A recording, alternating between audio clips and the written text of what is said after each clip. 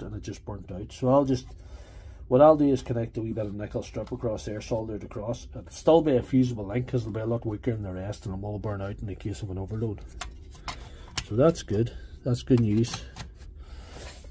Number 7 is the fusible link.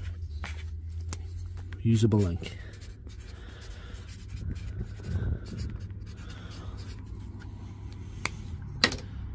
Last but not least, number 8, and it's also a Lupo bulk battery, if you see that.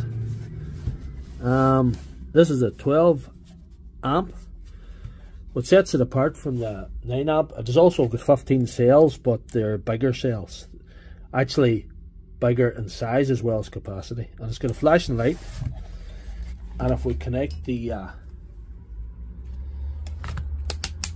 voltmeter to the positive and negative here, we get 17 volts, 17.1.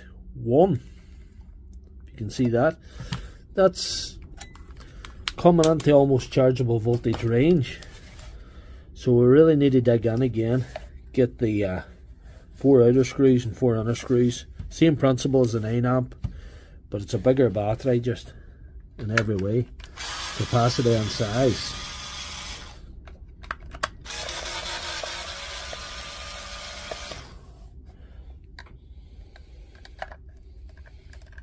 The screws out, we'll get the top off, and again, a home build, but all the connections are, they don't look pretty, you know, some of mine don't look pretty anyway, either, so I'm not slagging it off, but they're all there, they're all connected. So we'll pull her out. Again, I had to remove the 4 screws in the bottom to do that, and there's been a bit of DIY home build, well, semi-professional Lupo home build, so that's alright. He's connected everything. Well enough done, good enough spot welding. Looks untidy to the untrained eye.